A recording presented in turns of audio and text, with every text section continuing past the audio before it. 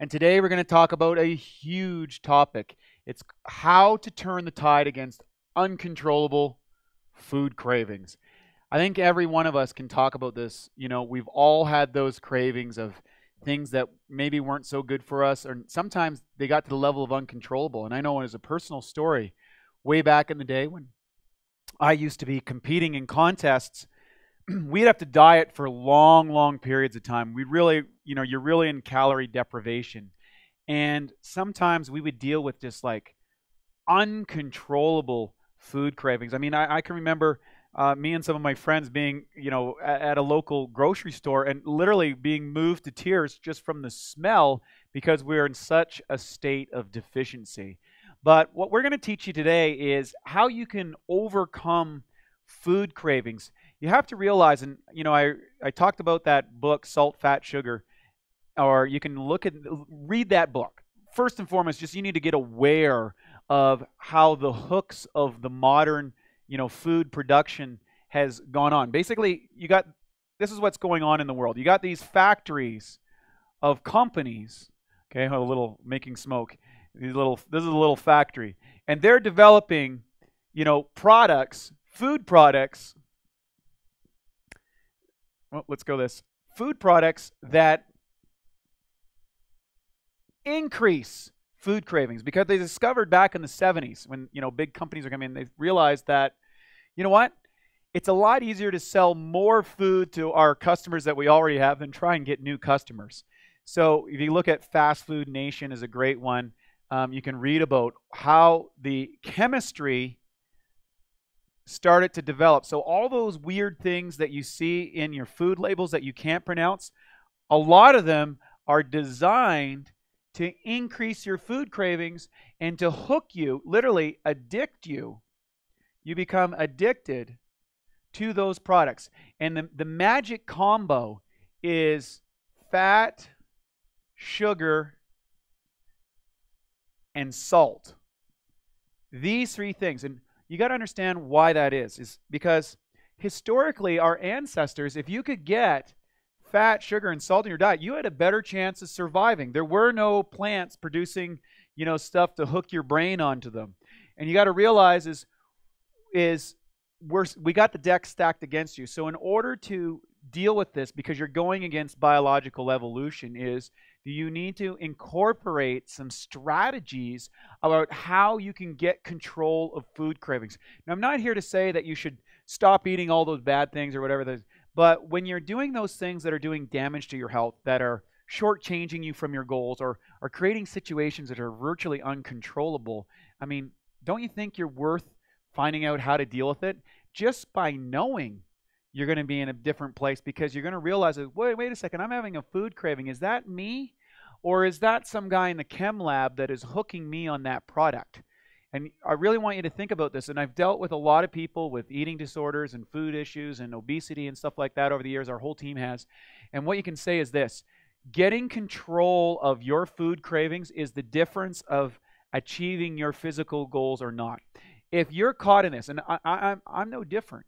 Keep in mind, if I don't do the things that I'm going to suggest to you, I'll be in the same boat. I'm biologically the same as you are. The bottom line is I will go to those foods that aren't serving my process of healing, health, and high performance. So what's the strategy, Wade? What do we need to do to combat food cravings?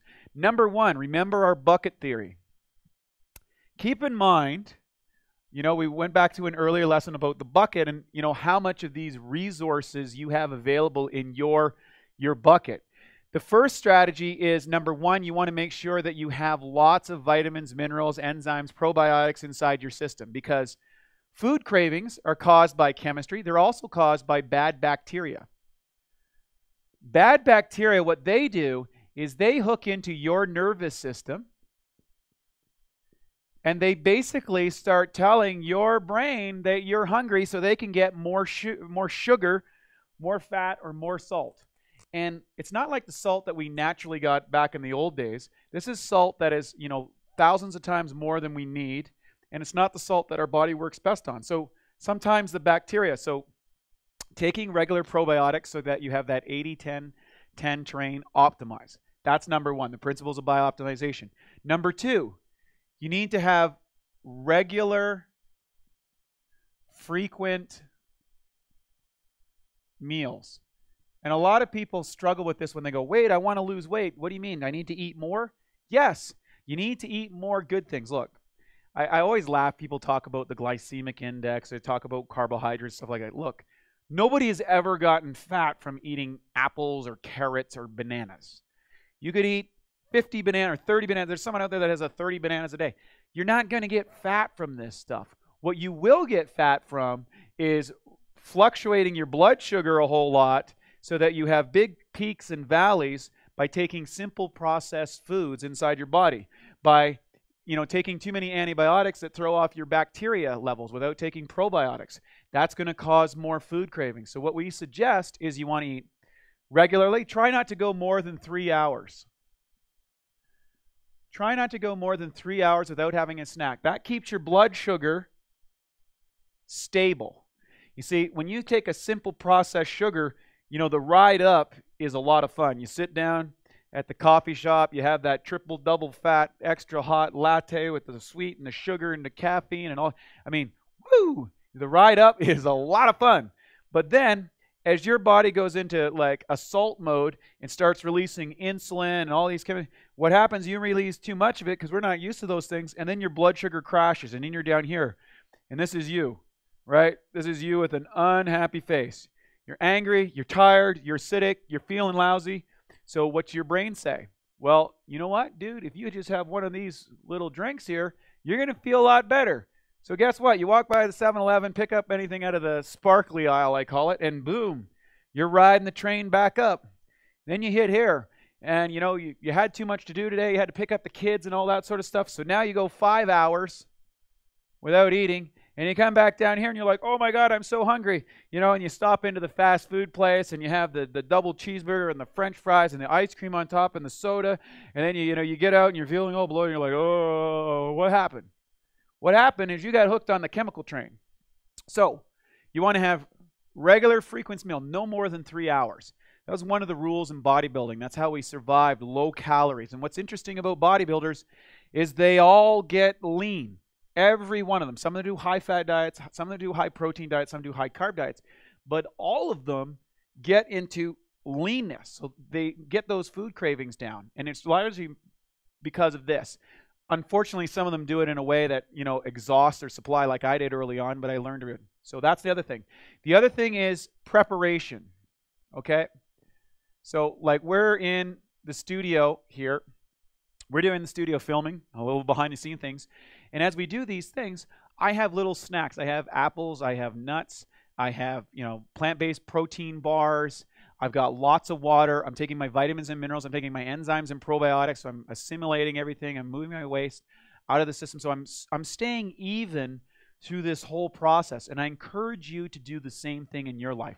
If you're going more than 3 hours without this stuff, you're setting yourself up. And believe me, once you get hooked into these guys, we're done. You, me, everybody, we're both done. So the other thing is managing your social conditions.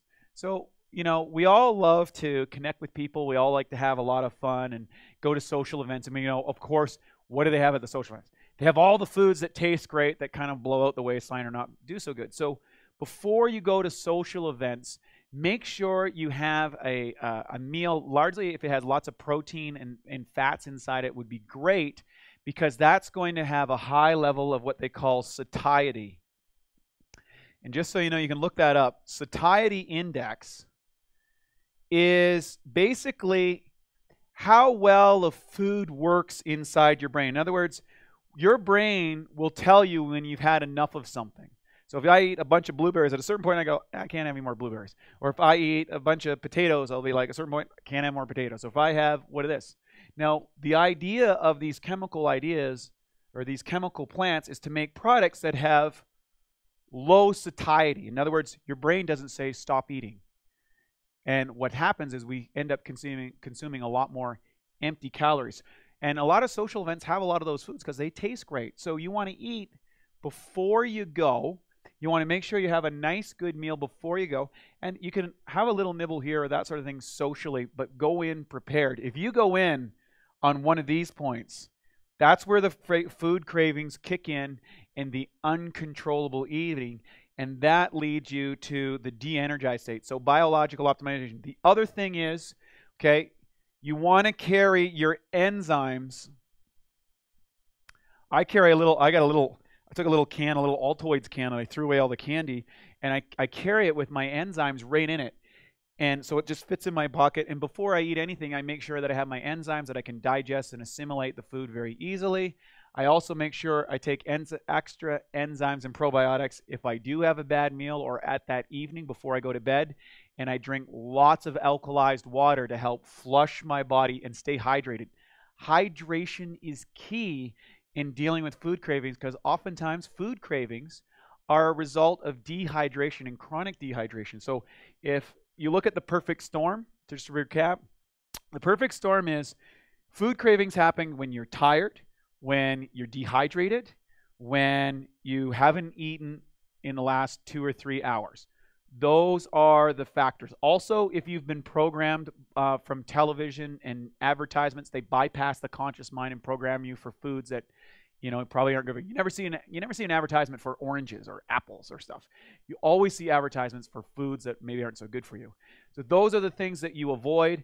And then you want to make sure that you're eating frequently. You want to eat lots of plant-based foods, okay? High protein if you got to go a little bit longer because, high protein fats allows you to go longer. They have a high satiety index here that blocks your brain gives you that full feeling.